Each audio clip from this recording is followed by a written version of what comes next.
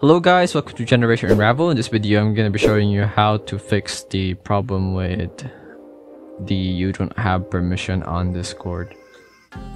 Well, to put it simply, the reason why this came up is that you really don't have a permission on the server that you are in.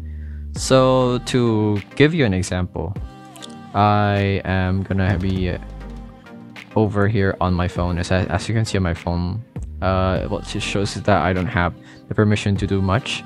And right now on my PC, as I am the owner of this server, because the only thing that you can do is to ask permission from those in power, and in this case me. I am the one in power of the servers. I am the admin. I can be the one giving permissions, because if I go here to the settings of a channel that you want to access and head over to the permissions, you can see all the permissions that you can give someone, all the power that they can hold, such as this read history. As you can see, I have set everyone to not be able to do almost everything at all.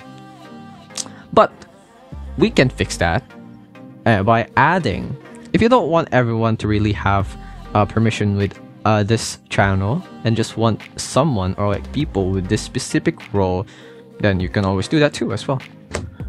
Then what you need to do, what you can do is just add a role into the channel that can have permissions that can be better than others. And for example, let's set up the role of let's see down here, the new role, this one, the new role down here, and then let's give this new role the power that we once did not have. So let's just put everything on check, whatever, and then now let's return, and now let's give this user the new role, and let's go back to our phone and let's see if we have now the power to do what we couldn't do earlier.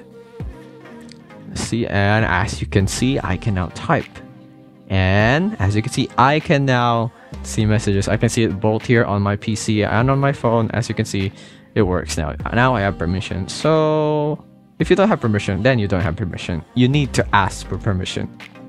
Thank you for watching. That is how you fix the problem with you don't have permission in Discord. See you in the next one. Bye bye.